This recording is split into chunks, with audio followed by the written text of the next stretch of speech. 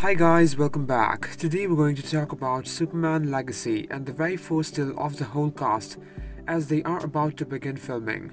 So they are now in Atlanta for a short meeting before they start the production in March, where James just shared a pic on his Instagram saying Superman Legacy cast together, and it still contains a guy with a little white beard who has been cast as Otis.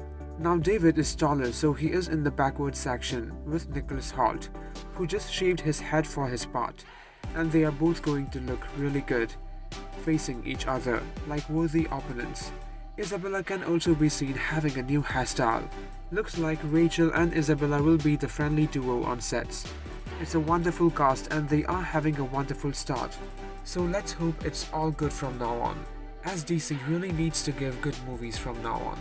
So guys, stay tuned for further updates, and if you guys enjoyed, please like, comment, share and subscribe if you haven't. Thank you.